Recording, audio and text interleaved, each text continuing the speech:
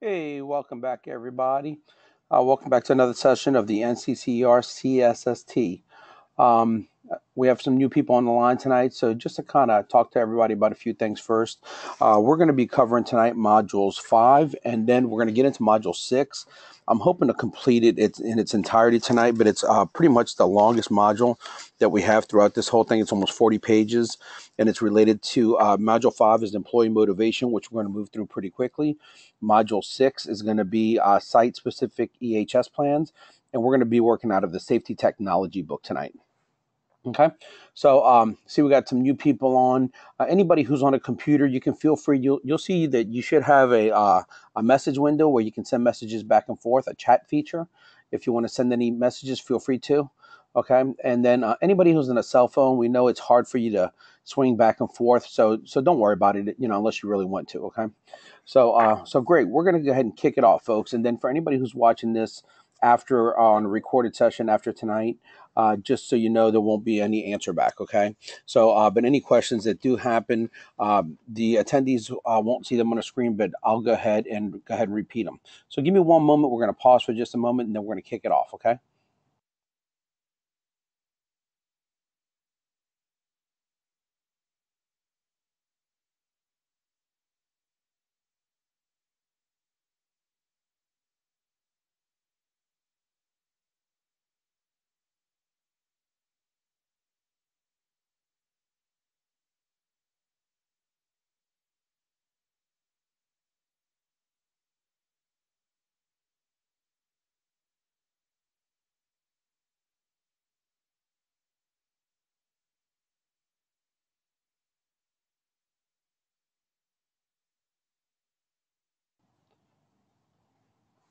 Alrighty, great, folks. No, one moment, please. Dave, no, you're good where you are. So that's why we're doing module by module. That way you can start where you are, and then you can start going back and catching the modules that you want. Okay, so each module is independent of each other, and that's why pretty much for the most part now we stop at the end of a module unless we absolutely have to go into the next module. Okay, so you'll be good with that. Okay, great, folks. So just to kind of clarify that a little bit more, folks, and I know we've said it in some previous modules as well. We're starting on module 5 tonight. There's no need to have covered module 1 through 4 or the field safety book. So each module is independent of each other and they don't actually build on each other. So there is a little bit of information that will cross-reference, but if I say that I need to get you up to speed, I will. Okay. All right, great, folks. Okay, so we're going to go ahead and kick off, and we're going to be at module 5.1. And most of you know that I'll go back and forth between the webinar. We're going to go ahead and just cover most of the main points out of each module tonight, and then also I'll be showing you some additional searches on the internet as well. Okay, and then we'll be doing some fishing expeditions like we normally do, where sometimes I'll show you stuff that I already have pre-set up, and then sometimes I'll show you stuff, and we'll go ahead and go on a little fishing expedition between the OSHA standards and then also other resources that are available for us on the internet. Okay. All right, great, folks. Okay, so let's talk a little bit about communication, right? And we're going to talk about different levels of communication. Primarily, we're looking at 3 different types, right? We're looking at verbal communication. We're going to be talking about nonverbal communication. And then, of course, also we're going to be talking about written communication as well. Okay, just to give you an example, and I'm on page 5.1. Basically, a typical person will spend about 80% of their day communicating through writing, speaking, listening, or using nonverbal communication, right, like our body language as well. And then of that time, certain studies suggest that approximately about 20% of the communication is written. About 80% of it involves speaking and listening. Okay, so just so you know where it's coming from. So let's talk a little bit about verbal communication first. And what are we talking about, right? We're talking about our spoken words, actually the words that we select or we elect to use in a conversation between 2 or more people, right? And for some of us, even when we're talking to ourselves, right? So, we all know it can be done face to face. It can be done via telephone, two-way radios. And of course, it can also be done, as you notice, during this webinar, right? During this webinar, you'll see that we'll be using verbal communication, which I'm going verbal to you guys. We'll be using written communication, which I'll be typing things in. If you have questions, you can type them in. And then we'll also be using some nonverbal. And part of that, I'll even go as so far to say it's what I select to show you. Okay, on the internet and then on the searches. So I think even that part of it could be considered written, but it could also be considered nonverbal as well. Okay. All right. So great. So let's go ahead and use some examples. If you look at the illustration on page 5.2, and you'll see the 4 items that we're talking about: sender, receiver, message, and feedback. And what are we looking at? Right. We're just looking at it. It's a cyclical device, and basically we got information, right? We've got the sender sending the message out. The person's receiving it. The receiver's receiving it, sends the message back to the sender. This can be through active listening. This can be through body language. So it's just a constant cycle of information out, information in, right? Information out, information in. And sometimes, as we all know, we can be speaking at the same times, verbally or non-verbally. So it could be communication going back and forth continuously. Okay. So the sender, who is it? It's the person that creates the message, right? The message is being communicated. Normally, we're talking about verbal communication. And what are we saying? We're saying the message aloud, and we're presented to the intended parties or the intended persons that we're meaning to send it to.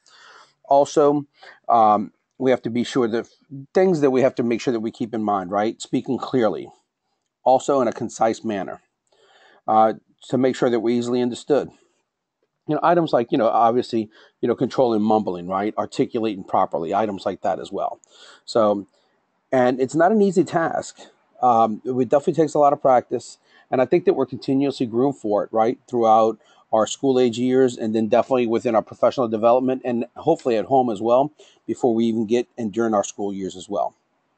So basic tips that NCCER is recommended, right? Basic tips for considering for becoming an effective sender of information. Let's avoid talking with anything in our mouth, like food, gum, a pen, whatever the case may be. Also, find an appropriate rate of speed. Don't talk too quickly. Don't talk too slowly. As most of you know, I tend to talk fast. I slow it down once I start recognizing it. It's still probably a little bit faster paced than most, but as most of you know, it's a continuous work for me, okay? It's also important because some situations, people tend to focus on the rate of speed of speech instead of what we're actually saying. So sometimes I do, folks. I have to be really cognizant to slow down my conversation because I want to make sure that no one misses anything, right? And then sometimes I also know when I can kind of pick up that speed in order to make up a little bit more time. Okay. Well, we'll talk about that, and we'll talk about that. Also implementing tone into that as well. Also being aware of our tone, like I was just talking about, right? Remembering it's not just what we say, but it's how we also say it. So perfect example, someone asked me where the safety reporting sheets are, and I say safety reporting sheets are in the corner, right? Okay, good. Now I can start changing the emphasis on the words. I can say the safety sheets are in the corner. Or I can say the safety sheets are in the corner. Or I can say the safety sheets are in the corner. So you see where I'm going? Depending on where we put the emphasis on our words, right? Also the type of tone that we use, and then the rate of speed that we use, we can take the same sentence and totally change the meaning that we're sending out and the message that we want received on the receiver. Okay. Also, in addition to that, we also want to make sure that we enunciate to prevent any type of misunderstandings. Certain letters like T as in Tom, D as in dog, B as in Bravo, E as in Echo, right? It's often letters that are often, that we're often clarifying. And let me tell you, folks, I learned this one the hard way over time. I can't tell you how many times I would say my name and people would say, oh, this is Ed. So when enough people think I say Ed, it might just be something about me. So what do? I slow it down, right? Or I'll say, oh, this is Douglas Castro or Doug Castro. And then that way they know, and I've clarified that Doug is just the short, right? That I often go by. Okay. And then also, don't talk in a monotone. Don't talk monotone. All right. Put some type of enthusiasm and feeling in our voice. But at the same time, let's remember this. Sometimes we do need to speak monotone. And or maybe not monotone, but in one tone for that particular moment. Um, when I often use it is when I talk about maybe injuries or illnesses that I've investigated or fatalities.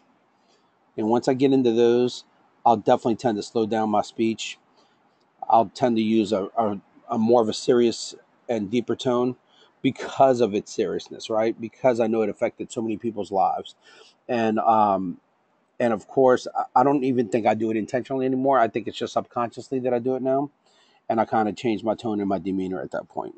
Okay. All right. So let's go ahead and let's talk about. So remember those, right? The T is in Toms, the D is in dogs, the B is in bravos, the E's in echoes. A lot of times, like we said, those can kind of sound the same depending at the rate and speed that we're talking. Now let's talk about the message, right? It's what the sender's attempting to send to the receiver, right? It can be a set of instructions, directions. It can be an opinion. It can be a feeling. Okay. Um, Whatever its function, the message is an idea or a fact that the sender wants to convey and that they want it received, right? They want the receiver to receive it the way that they're conveying it.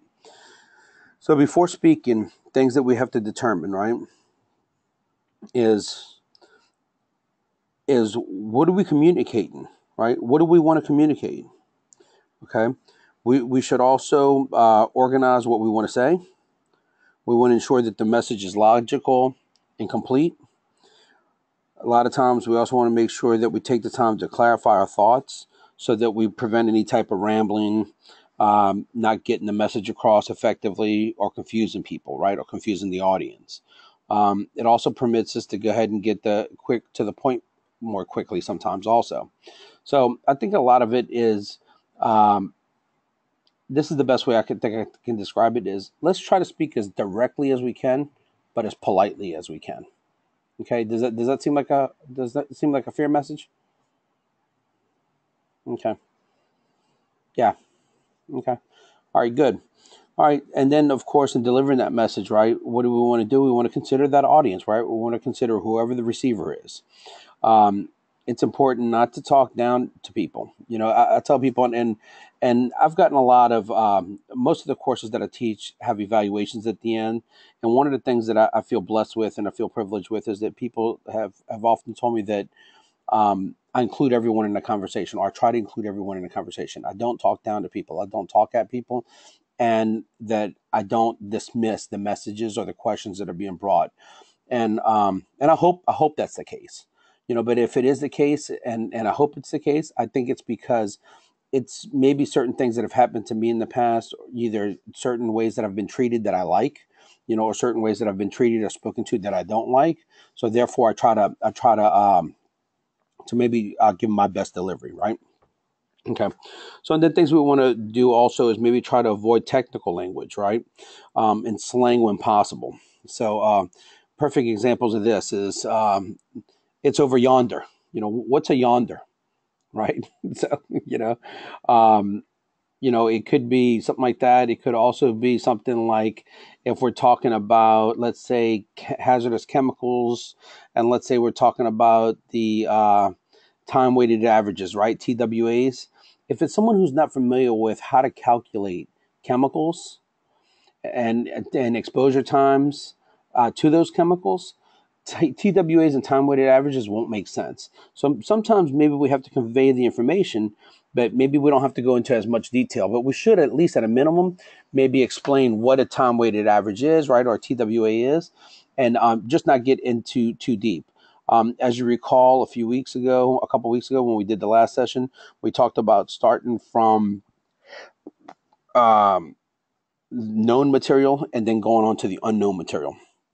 That way, we're less likely to lose the audience, and we're more likely to keep people engaged. Okay, so So just let's just kind of remember that, right? And then of course, try to work with short sentences, okay, that give the audience or our receivers time to understand and digest the point that we're gonna make as well. Okay, so try to keep it hopefully one topic per sentence or one topic per paragraph.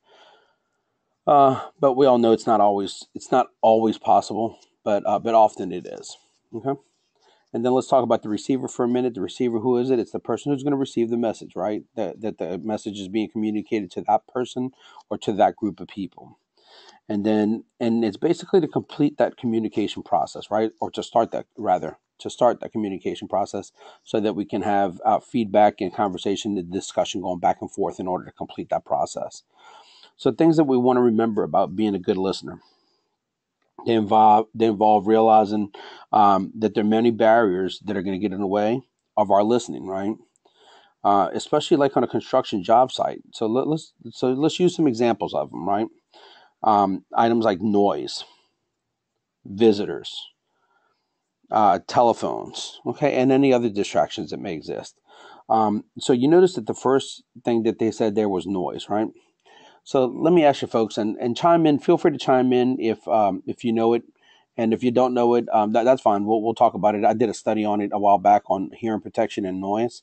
But what is the difference between noise and sound? Anybody care to chime in, or just take a stab at it? Remember, you have total anonymity, right? Nobody else is seeing it. I'll just repeat the comment, and if we see it, good, bad, or indifferent, right? Okay. Yeah, noise is loud. Okay, that's a good example. High pitch. Okay. Okay. Yeah. Sound, music. Okay. Good. Okay. So yeah. So let's talk about the difference, right? When we're talking about sound, it's items that we want to hear. It's this discussion that we're trying to have right now, right? Or listen to this webinar. It may also be items like, a conversation that we're trying to have, a movie that we're trying to see, a song that we're trying to listen to, whatever the case may be, right? It's something that we want. Noise, on the other hand, often it's going to be things like, construction noises, right? Bells, whistles, wind, animal sounds, other people discussing things. Um, but the primary difference between noise and sound is that basically noise is unwanted sound. Okay. So sound is what we want to hear, right? I want to hear that message, or I want to hear that song, or I want to hear that show. And then noise interferes with our ability to hear the sound. So so noise is unwanted sound. So if all of a sudden, and let's say if one of you are on the other end, and let's say you are watching the news, right, or you're watching a TV show, and you have more importance on the TV show than you have on this conversation, I'm your noise right now, right? But on the flip side, if somebody out there is more interested in this webinar right now and any other outside factors that you're hearing right now, and then that's going to be noise. Whether you have pets in the background, right? Kids, family members, vehicle noise. It's raining out where I am right now, so it's noise. So that's all the differences, right? So okay, so let's come back, right? Noise, visitors, telephones, and other distractions. Also, preoccupation, right? Being under pressure or daydreaming. People drift. I'm guilty of it a lot of times, and I hate it, and I hate it. I hate it. I hate it. I often apologize for it, and I'll wind up drifting in the conversation from time to time. Also, reacting emotionally, right, to what's being communicated. It may be reacting emotionally to something to where it saddens us, it angers us, it elates us. It just depends, right? Also, thinking about how to respond to the question instead of listening. Sometimes we're so busy trying to prepare our answer or prepare our next question that we're not actually listening or actively listening to the speaker. Instead, rather, we're letting them talk, but we're preparing our ammunition, right, for the next thing that we're going to say. And then also, in addition to that, is giving an answer before the message is complete. So a lot of times, and again, I'm guilty as charged, right? Sometimes we're so busy, we say something or someone says something, we don't like it or we don't agree right off the beginning. Instead of letting them finish, we're already jumping in, telling them that they're wrong, or we're already jumping in and correcting the fact of what they're saying, right?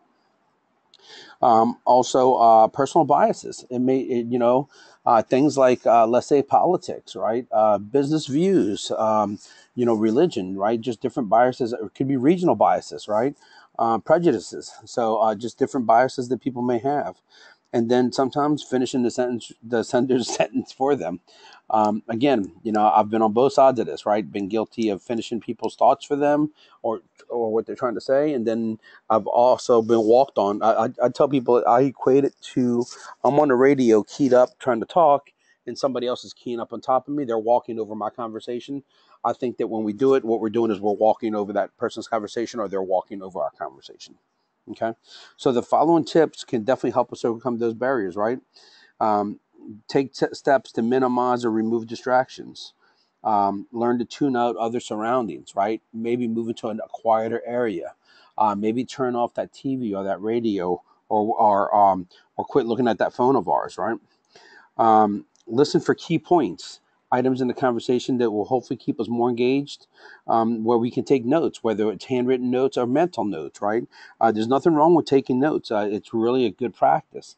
It's where we're using another device, a memory aid, right, to help us. And not only that, it can kind of give us the opportunity to ask for a little bit more clarification while the speaker is talking. Trying not to take things too personally, letting people actually finish their thought, and maybe not debating as much. Allowing ourselves time to process our thoughts before we respond, rather than just kind of blurting things out from time to time. Maybe to be able to maybe put it in a better perspective or a better delivery. Also, letting the sender communicate the message without interrupting. Even if we don't agree, often we're better off maybe just sitting and listening and letting them complete their sentence or their thought, and then us following through behind it. And then being aware of personal biases and trying to stay open-minded, right? And just accepting the fact that sometimes we're not going to see eye to eye. Okay, sometimes it's just not going to happen. Okay, so let's talk about feedback a little bit. And what are we talking about, right? We're talking about, it refers to the communication that occurs after the message has been sent and received. So often it involves the receiver responding to the message. Feedback is going to be an important part of our communication process, because it's going to kind of tell us how the receiver interpreted the message. All right, and it also is going to let us know that the sender know whether the message was understood as it was intended. And then feedback's a way to make sure that the receiver and the sender understand each other. I recently had this happen with somebody. We did not agree, and we were continuously having a discussion. I was trying to be really cognizant about not walking over her conversation, and it was to the point to where she just continuously kept on walking over the conversation, that I had to ask her to give me the opportunity and the time to talk. And then I found myself walking over her conversations. So we kind of had to scale it back a little bit. And in the end, she's like, "Oh, well, we don't understand what each other's saying." And I said, "No," I said, "We understand what each other's saying. We just don't agree." And there's nothing wrong with that. We don't have to always convince the other person and see something to fruition. Sometimes we just have to put our message out there, and also accept the message that someone else is putting out there, accept their opinion. But it doesn't mean that we have to change ours, or vice versa. Or maybe we should take it into consideration if necessary, and if it's for the better good, right? So just different ways, right? Also, the receiver can use the opportunity to provide feedback to paraphrase what we just heard.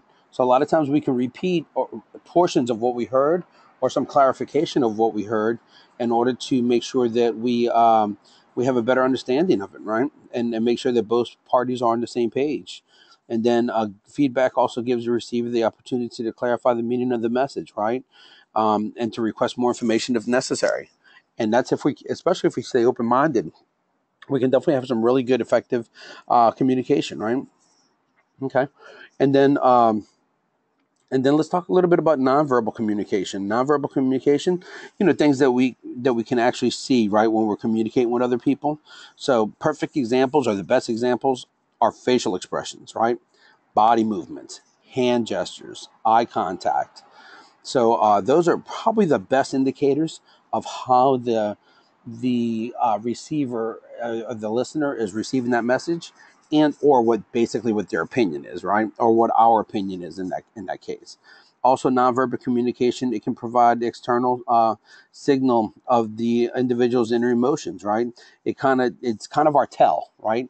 People start to understand how we feel before we even say anything. It often occurs simultaneously with verbal communication. It actually occurs simultaneously when we're hearing the message, and then also again when we're delivering our message as well. Okay, and often we may not even be aware that we're doing it. If anybody plays cards right out there, or any types of games, or where maybe you're looking at your own cards or the game, and people get excited, a lot of times you hear it in poker, right? People in bridge, people say that person has a tell, and it basically is not nonverbal communication that person's showing that they're either excited or they're disturbed, and it's often because of what they're holding in their hand. Okay, okay, and then so because it can be physically observed, right? Nonverbal communication is just as important as the words. Often, in my opinion, they're going to be even more important a lot of times. Okay, and it's true because people are often influenced by nonverbal signals more than spoken words. We communicate far more through nonverbal communication than by verbal communication on a regular basis. Okay, so it's important that we consider and we be conscious, right, of our nonverbal clues, of what message we're sending back to that receiver. Okay, so that they don't improperly interpret our message, or that we don't put out the message that we don't want out at the time, possibly. Okay, or escalate a situation. You know, and if you do, just remember it can affect the current communication, right? It can definitely affect it, and normally it's probably going to affect it to the negative. Okay. So let's talk a little bit. I'm at 2.3 now, folks. I'm at 5.3, page 5.3, and I'm at 2.3.0, which is the written and visual communication. So remember, right, some communication is going to be written and visual. Perfect example of this, often nowadays, is emails, right? It used to be faxes, right? Text messages also, right? It used to be the old reader beeper, right? You put different codes in for different numbers in for different messages. It could be things like signs, hand signals, postings, okay? All different examples of written and visual communication, okay? Many messages, right, on the job have to be communicated in text form. Okay, examples include like weekly reports, requests for changes, right?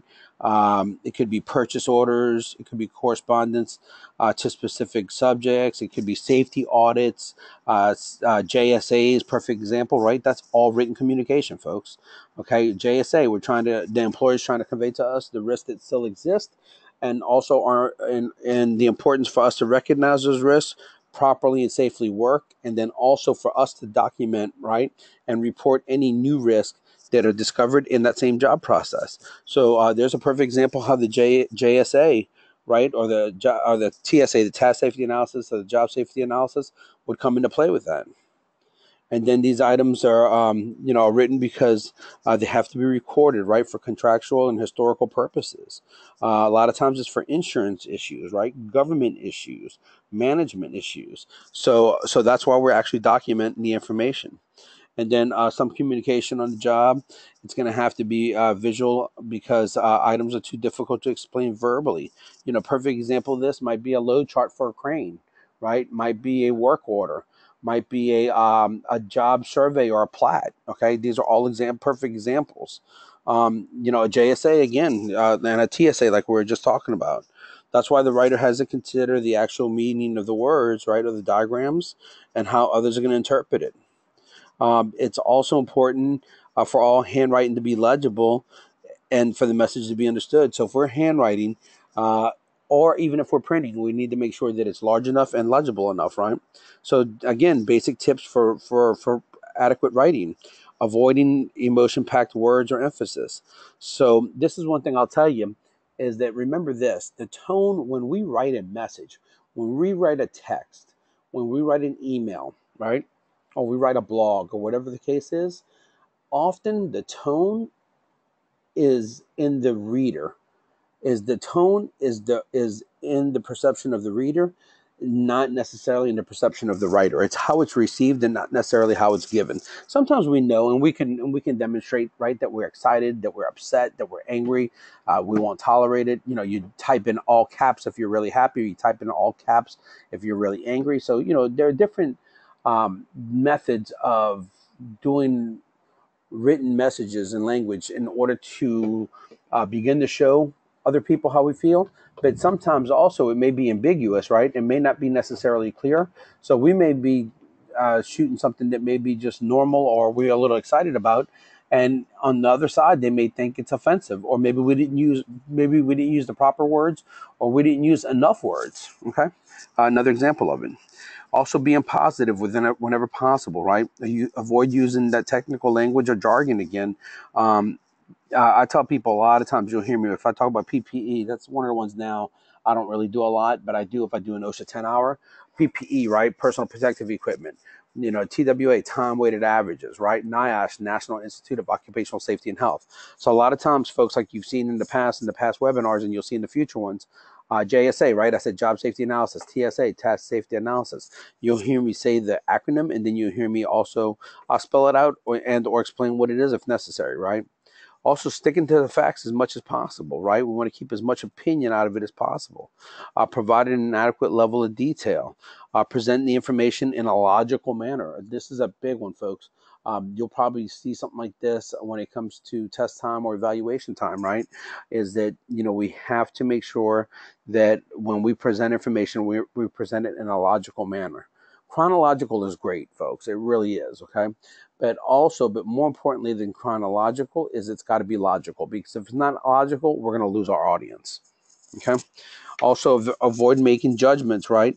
Unless we're asked to do so. I tell people a lot when I do accident and incident investigations. I tell people often, keep your opinion out of it. You might have an opinion. We're there to take the information from the people who were hurt, the people who heard something, saw something, tasted something, felt something, right? Whatever the case is, sent something. So we're there to take their statements and their information, let's say after a mishap, and not necessarily to influence their statements to us with our own opinions. Okay. Also, providing an adequate level of detail, sufficient enough detail, right? Presenting the information, like I said, in a logical manner. Avoid making those judgments unless we're asked to do so, like we just talked about. Check the message for spelling and grammatical errors. It's like I tell people, you know, thank goodness for spell check, right, on our phones, on our internet, but also our written. We need to make sure that we write as adequately as possible and as grammatically correct as possible. Also, making sure that the document is legible. I tell people, folks, I speak fast, my writing is poor, and my drawing is even worse, right? So I know I have to take my time. When I speak, I have to slow it down. When I write, I have to slow it down, and I often erase. And if I have to draw, and you're sitting in one of my training classes or you're in a meeting with me, good luck. I really wish you the best of luck, because I'm hoping that you'll make it through it, all right? I can't control the drawing, so sorry, folks. That's why you'll see me often go to the computer, phone, right, internet, tablet, and find you a picture of something. It's a whole lot better than me trying to draw a crane for you or an excavation for you. Okay. Also, be prepared to provide a verbal and a visual explanation if needed. Exactly what I was just talking about, right? Is a visual explanation. I'll often go to pictures, videos. I'll grab something off of a table. I'll grab a pen, right, and make it a pipe. So just depending on what we need to do. Okay, and then basic tips. I'm on page 5.4 now, folks. Basic tips for creating visuals include providing an adequate level of detail, right? Ensuring that the diagram is large enough to be seen. Avoid creating complex visuals. Don't make them too complicated, right? Keep it simple. Present the information again in a logical order. You see, they're talking about that twice, right? Present it in a logical order. And then be prepared to provide written and verbal communication or visual if needed again. So, you know, if we're talking about flying pipe over a refinery unit or within a refinery unit, a lot of times I tell people, you know, I start having to show them descriptions of what I'm talking about, right? Maybe pictures or drawings, okay? All right, so let's go ahead and talk about a few communication issues. Um, it's important to understand that each person communicates a little differently, because we're all unique in our way, right? I also go back a lot of times to the left brain versus the right brain kind of thing, right? Are we more artistic, or are we more technical, right? Or are we lazy, or are we too detailed? Okay, so are we too deep? So it all depends, and then we have to respect it, right? It's diversity in our workplace. Uh, it can also make communication challenging at times. We have to consider the audience consists of individuals from different ethnic groups, right? Different cultural backgrounds, with varying educational levels, and then different economic statuses as well. And then on top of that, and within our business, right, folks, everybody who's in safety here, or anybody who's in operations or production with a safety responsibility or looking to move into safety, um, we're all at different levels within our own industry, right? So the key to effective communication is to acknowledge that people are different, right? It's important to be able to adjust our conversation style to meet the needs of whoever's on the receiving end.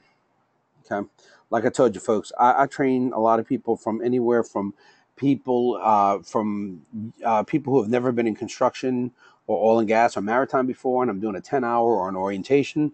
I could be training safety technicians, right? Coordinators, or I can be doing directors, plant managers, and direct and executive level personnel. So it really just depends. And I don't change my message much, but I definitely do change it, and I may even change some of the vocabulary that I use from time to time as well, or the jargon that I use. Um, and this involves relying that our message, right, is that we're relaying it the simplest way possible, to avoid the use of words that many people might find confusing. Also, being aware how to use technical language, right? That slang, that jargon, words that have multiple meanings as well. So, let's say we're talking about maybe using a pipe wrench, right? And you start talking about using a cheater. A lot of people don't know what a cheater is. They don't know it's just a piece of pipe that you're going to put over the handle that you're not supposed to, but some people put over a pipe wrench handle, right? So, items like that, okay, is a perfect example. Present the information in a clear, concise manner to avoid any type of rumbling, always speaking clearly, and then using good grammar, right? So, folks, let me show you really quickly. Since I was talking about a pipe cheater, I know not everybody knows what I'm talking about. So, this is a perfect example, right? Let's go to a visual aid.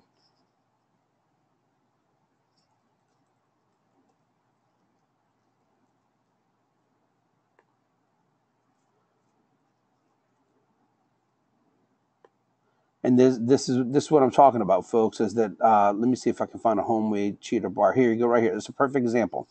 All right, you see that socket wrench? Bottom line is that person probably needs a bigger socket wrench. That's probably a 3/8. They may need a half or a 3/4. Okay, with a socket on it in order to give them more leverage. Okay, or a longer handle on that socket. So look what they did. They take a piece of threaded pipe, right? Like probably a 1-inch threaded pipe, 3/4 inch threaded pipe. They stick it in the handle and they make it a cheater. Okay, that is not acceptable.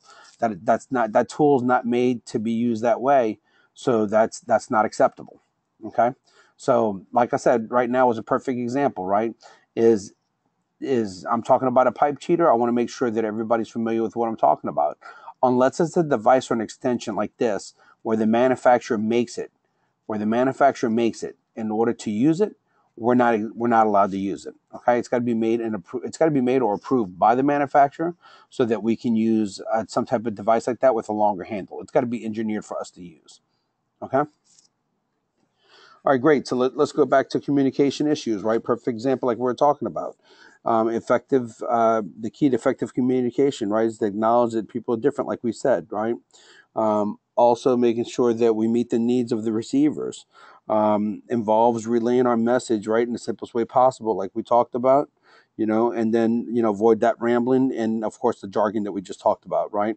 In addition to that, we may have to communicate our message in multiple ways, or just the level of detail and terminology that we use to make sure that everyone in the group participate and understands what we're talking about. Some people work better with slides, right? Some people work better with discussion. Some people work better with video. A lot of times, our best opportunity is to kind of try to incorporate however many different mediums of conversation or types of media that we can. in order to keep as many people engaged as possible and educated as possible, right? So, like, for example, we may have to draw a map, right, for a visual for a person who can't comprehend directions in a verbal or written form. I've done that here. When we do the OSHA 510s here, or we do OSHA, other leadership training or competent person trainings in our office, when people come here, a lot of times, some people just tell me, go left, go right. Where do you want me to go? Other people, we draw a map. Now we've gotten to a point where we've printed a map, right, to show them where there are places to eat around here or hotels that are nearby. Okay, perfect example. Also, in addition to that, if you look at figure 2 down at the bottom, okay, how to tailor a message to our audience, right? So you see down there, it'll talk about verbal instructions, right? If we have an experienced crew. If we have a newer crew, look at our verbal instructions. So what happens? If it's a newer crew, we're going into greater detail, right? Because there's less information that they've probably been privileged to have learned or been part of at this time. Okay. And then you see our written instructions. It could be written instructions, and then it could be a diagram map as well. Okay. So you see that written instructions, the diagram map depends on the person, how the person is. Does the person do better by reading, or does a person do better by looking at a visual aid? So there's perfect examples of it. Okay. And then also let's talk a little bit about stress, right? Workplace stress, it can totally affect the communication. Okay. It's also been associated with a loss of appetite, ulcers, mental disorders, migraines, difficulty sleeping, emotional instability, disruption of social and family life, right? And the increased use of cigarettes, alcohol, drugs. And then stress also affects the worker's attitude, and it often affects our attitude, our behavior, right? Some frequently reported consequences of stress, are difficulties in communicating, right? Maintaining pleasant relations with coworkers, and judging the seriousness of a potential emergency or a situation. Okay, just to name a few. I'll tell you, folks, a perfect example is today. And I'm kind of looking for my notes here while we're talking. Someone called me today from an oil and gas pump facility, and they said, "Hey, Doug, can y'all do a communications class?" And I said, "Yeah." I said, "But you got to tell me what you want to communicate. Are you trying to communicate the message and training, or is it effective communications to know that everybody's on the same page, right? Do you want it documented? Do you want it written? Are you doing maps and illustrations?" And we got into a really deep discussion about effective communication. So something that I did not see coming whatsoever. And I'll tell you what we called it. We called it, or they called it, essential factors of communication procedures.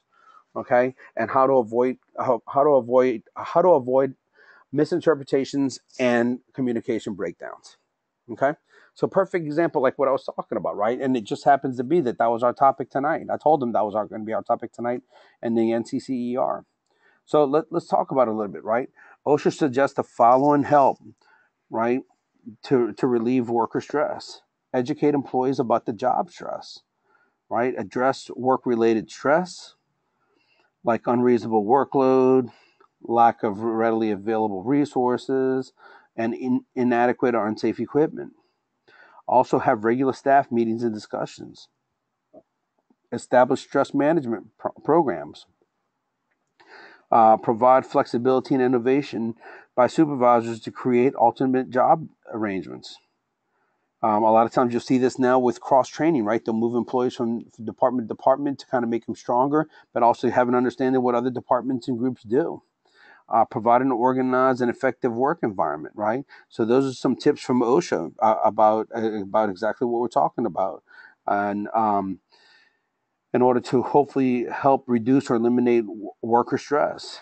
And then a safety technician, right? Because many of us will be in that technician role or that leadership and directorship role. And and I'm sorry, they're all leadership roles, right?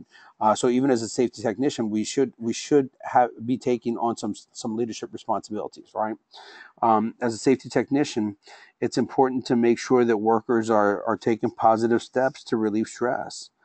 Safety is one of the most important things to be affected if stress is not addressed. It totally starts to affect our safety infrastructure and program, and quality and productivity is also going to be impacted.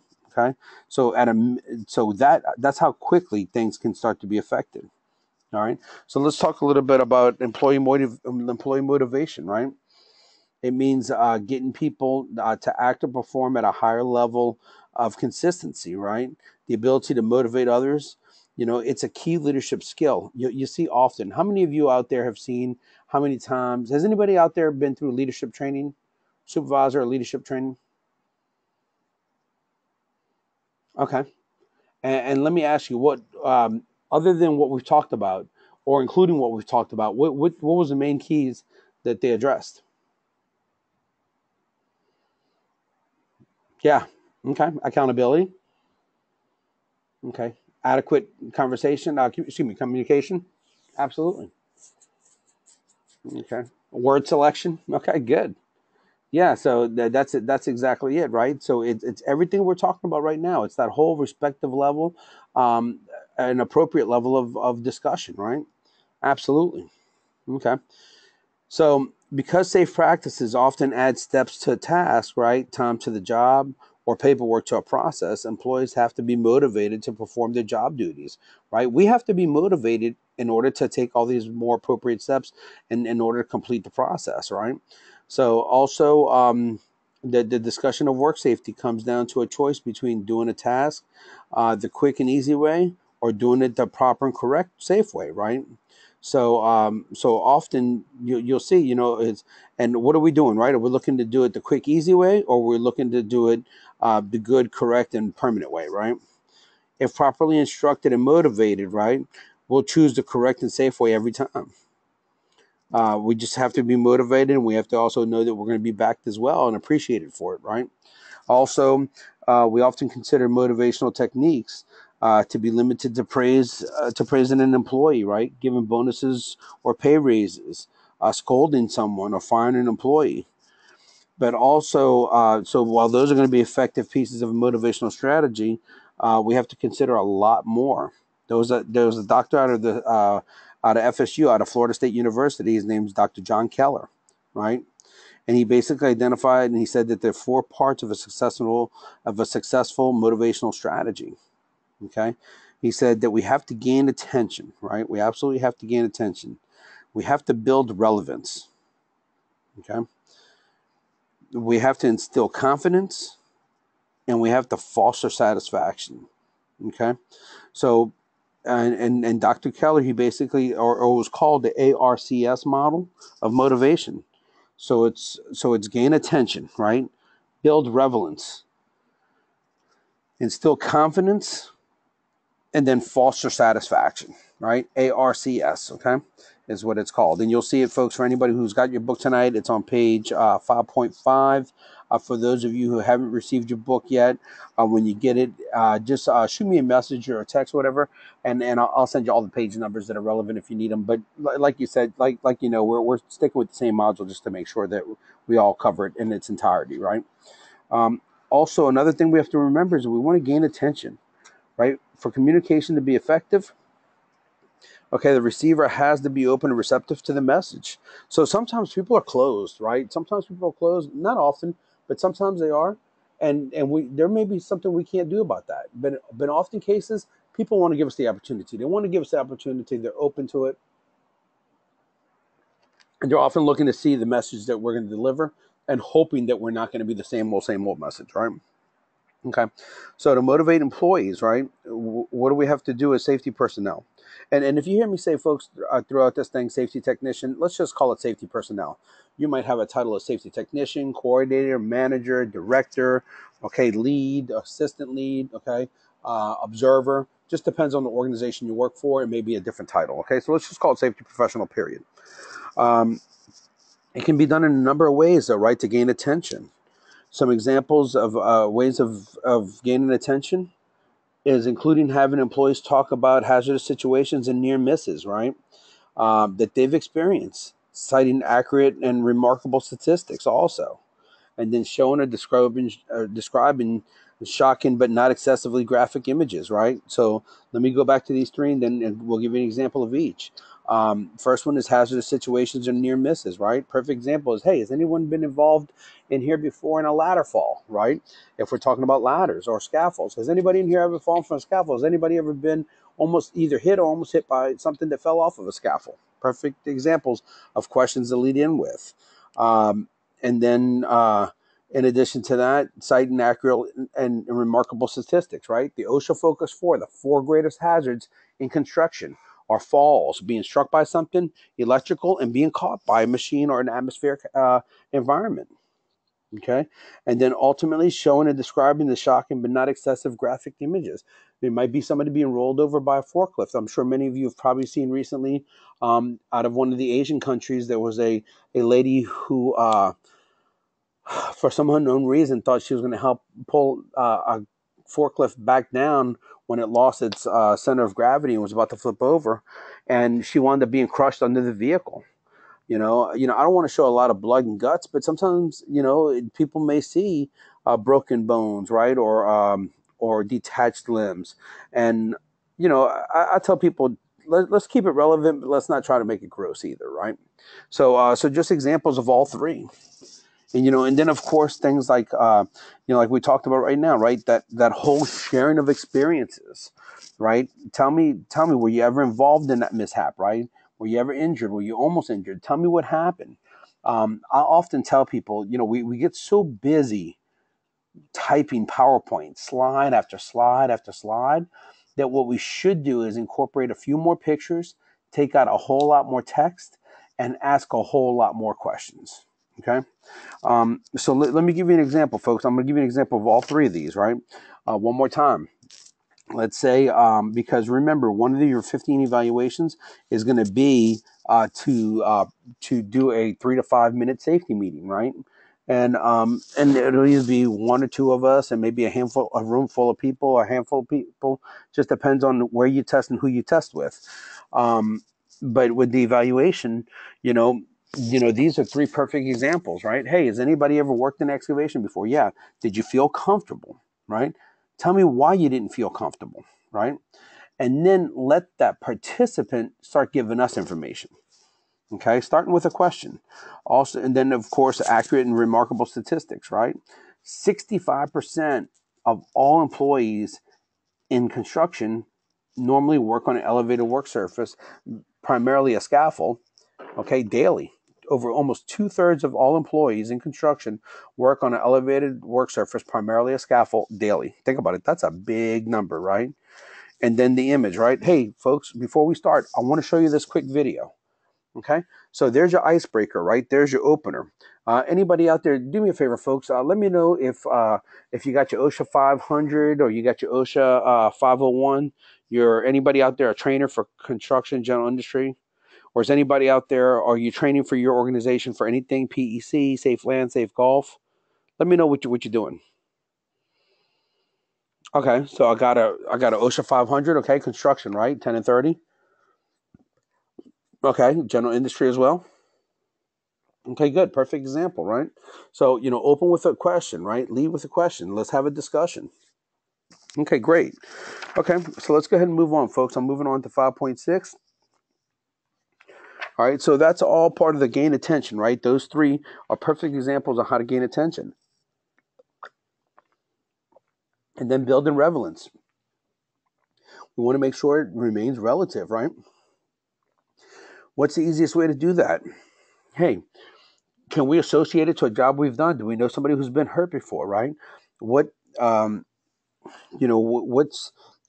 benefit of us recognizing these hazards? And more importantly, what's the benefit of us safely working around them and following the practices and the procedures and using the equipment that the employer is providing for us, so that we make sure that we're not negatively impacted, right?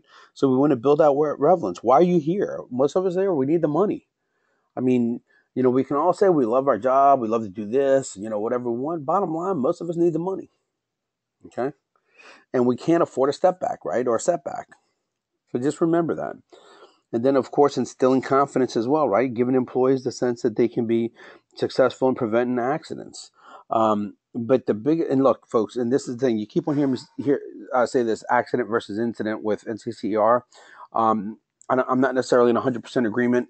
NCCER says that an accident is where property damage or personal injuries happened, and then an incident is like a near miss.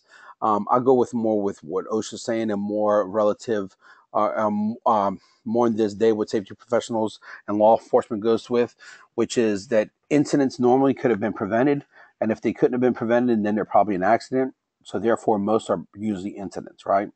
And then it depends on the degree of severity. Okay. So, so it just depends, right? So, okay. But instilling that confidence, right? Giving employees the opportunity to share their experiences.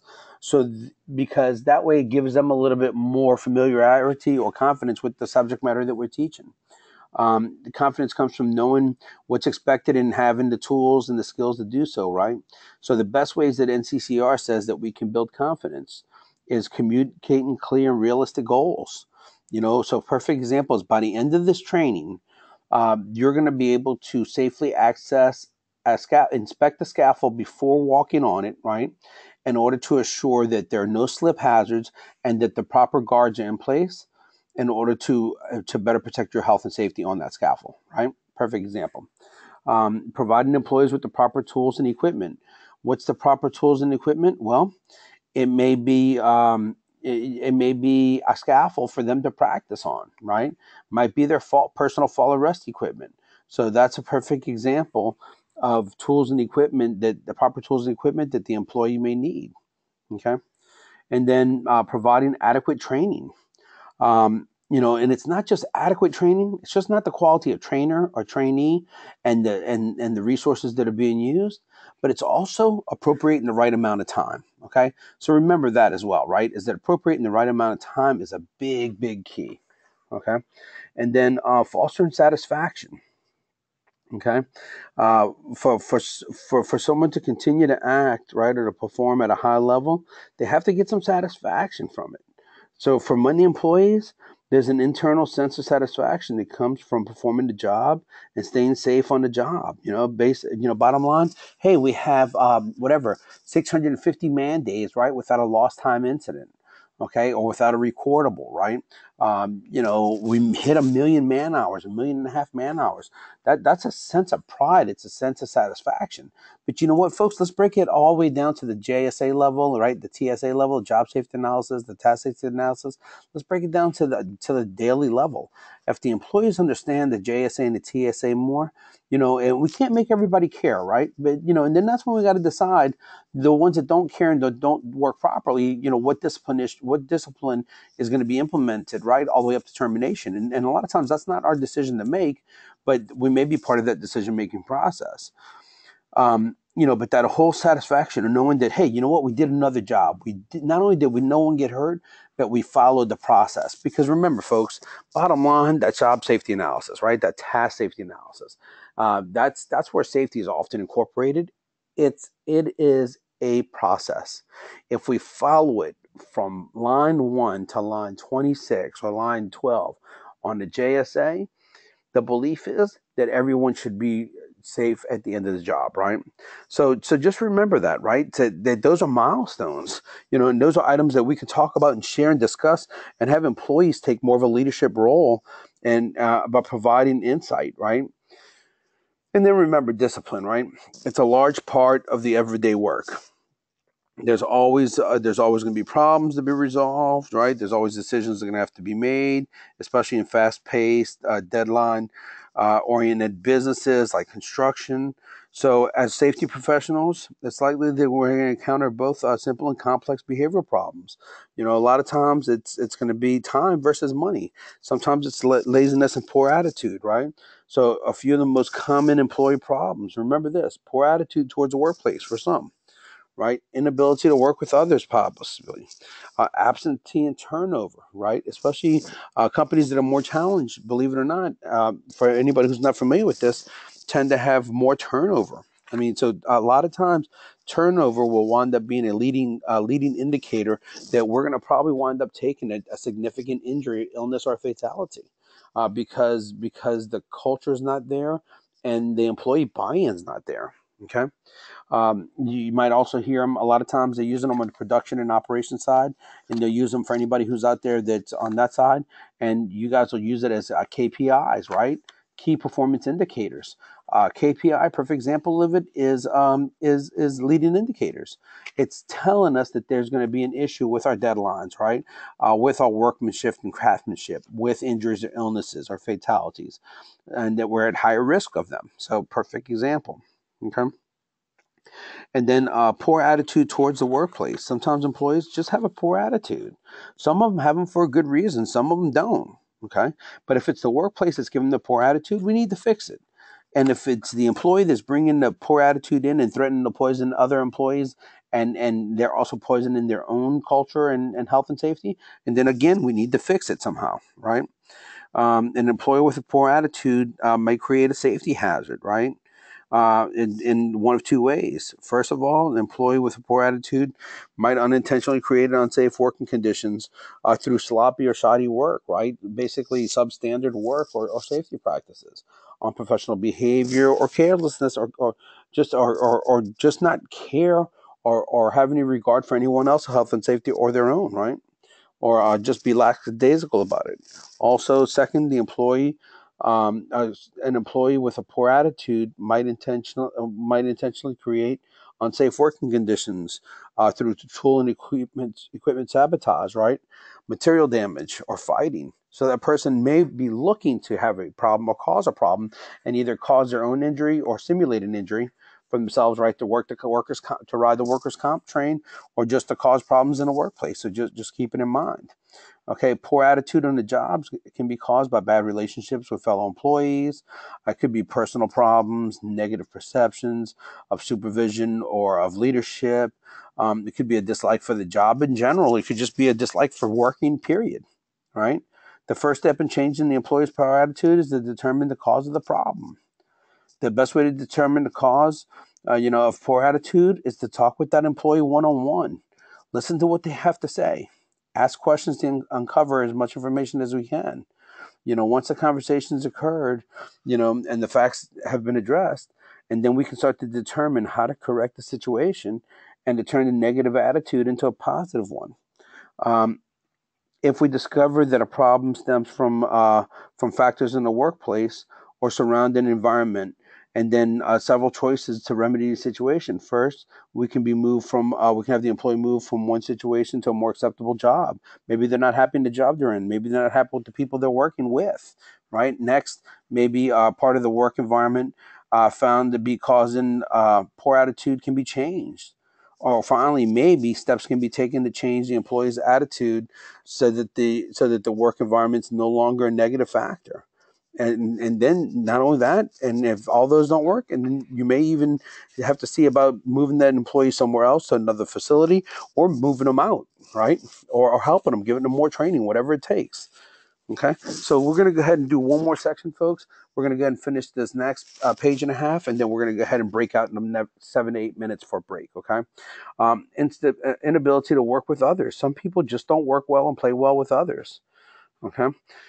So what happens? We have to provide that teamwork environment, but we also have to respect the fact that not everybody, wants to be shoulder to shoulder working with everybody. But we do have to take consideration that the workplace, it's a team environment, folks.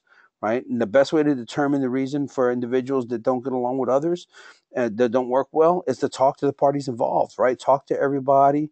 Speak with the employees, and any other individuals on the site in order to find out what the source of conflict is. Once we have a reason for the conflict, and once we find that out, and then it's going to be a whole lot easier to figure out how we're going to respond, right? There may be a way to resolve the problem and get the workers communicating and working as a team again. If not, and then there may be nothing that we can do. And if so, and then we're going to have to decide what we have to do, since we cannot maintain or create a harmonious relationship, right? Or a friendly relationship there. And then, since it can lead to an unsafe work condition, and then we have to report the situation, right? We have to report it to supervision. It may go back to human resources. It may go back to leadership management. In that case, what's going to have to be determined is, does one person or persons or group have to be transferred, right? And then, of course, it can also lead, and it could also affect, or it could affect absentee and turnover. And absentee and turnoverism is absenteeism and turnovers are really great, and it could cause a lot of issues. And why? Because it may be somebody who's an integral part of that team that all of a sudden is absent, right? They may be absent due to personal reasons. They may be absent because they don't want to work. Certain holidays may be up, maybe a special occasion in that person's life. Maybe that person likes Elvis's birthday and they don't work on January 8th, right? Like Gary Busey in DC Cab. You know, maybe that person drinks a lot or is in a bowling league. So Thursday nights they go out and often they miss Friday, right? Or substance abuse, right? Or family issue or health issues of their own. So different reasons why we may have absenteeism. And then, you know, so it may become an issue where absenteeism may be addressed as well because it's affecting our safety in the workplace. And then ultimately turnover, right? References to the loss of employees whenever they're fired, they choose to leave the company, whatever it is, it may affect other employees. And then some major causes of turnover, they could be things like non-competitive wages. The company doesn't pay enough, right? Other companies pay more. The benefits may lead workers to leave one company to another company that pays higher wages or offers better health benefits or safety bonuses or just benefits altogether, right? And then remember, also lack of job security, right? It might cause workers to leave and find more permanent employment or where they perceive it to be more permanent. Unsafe project sites might cause employees to leave too for safer work sites. Like, you know, hey, you know what? They don't give me a PPE that I'm comfortable in here. You know, I think they take the cheap way out, right? Or they have us working in scratch glasses that are hard to see through. They don't get us the appropriate aerial lifts or scissor lifts that we need when we need them, right? They make us make makeshift items. So just items like that can totally affect the workforce. Also, workers will leave and find a less stressful work environment sometimes, right? Everything else could be in place, but maybe they just don't want the stress. And then workers will move on, and if they feel like working conditions are inadequate, right? So I'm not happy with the working conditions in this work site, so I'm going to move on, and I'm going to go ahead and go somewhere else. So these are all different reasons why employees might move on, right? So, and like we said, absentee and turnover, they often is a leading indicator, or it could be a lagging indicator, right? It could be a leading indicator to tell us that there's some issues here in this workplace, and then it may be leading to an injury, illness, right, or fatality. If we don't start to control it, but it's also a lagging indicator telling us that, hey, you know, on our human resources side, on our leadership management, or on company investment into the employees or into the commitment into safety, that employees do, that they don't want to that they're not, you know, that they don't feel maybe appreciated. Okay. So, you know, maybe they don't like the fact that a supervisor left or a coworker left and went to make more money for another company. So just keep all those items in mind also. Okay. And then folks, like we said, and then you'll see just a quick summary there, right? Like we talked about, just recapping the three types of communication that we started out with: verbal, nonverbal, and written. Like we said, those are the three different types of communication. So when we come back, we're going to go ahead and keep on going. As you notice, again, folks, there's 10 questions right at the end of that chapter. Folks, for any of the new people that are out there, I'm going to be emailing you in the next couple of days. Each module in both books, each module has questions in white at the end of the module, and I'm going to be sending you the answers for both books. Okay, so they're there for you to go ahead and test yourself and try yourself out, and they're a great help and resource also to work towards the end of module test. Although some of the questions may be relative, other ones will come through the readings of items that we discussed through the book. Okay, so what we're going to do is let's break out. It's 20 minutes till. Let's do this. Let's take 15 minutes. Let's stretch out a little bit, and what we're going to do tonight, folks, is I'm going to take things just a little bit out of order. I'm going to go ahead and I'm going to stop this recording now, and so we can wrap up on module 5. When we come back, I'm going to skip module 6, folks, because it's so long. We're going to catch module 6 next week. just because I don't want to get it started and not be able to finish it, okay? So what we're going to do is we're going to skip Module 6 for tonight. We're going to go ahead and move on to Module 7 tonight, which is another short module, and it's for emergency action plans, okay? So like I said, it's the modules don't really, they kind of piggyback into each other, but it's nothing really significant. So we're going to go ahead and talk about emergency action plans tonight, which is Module 7 when we come back. And then on Thursday when we come back, we're going to hit it hard, and we're going to get through all of Module 6, which is almost 40 pages, okay? So it is 20 minutes till, folks. I'm going to go ahead. The webinar will remain open. I'm just going to go ahead and stop my record. Or actually, yeah, I'm going to stop my recording right now. And then after, we will go ahead and kick it back up. Okay. So if for any reason, if I lose you folks, just do me a favor. If I lose you, it's going to be within the next 5 minutes. Just come back and load right back up. And the reason is because it may do that since I'm stopping the recording. Okay. All right. Thanks, folks. And I'll see you in just a few minutes. Okay.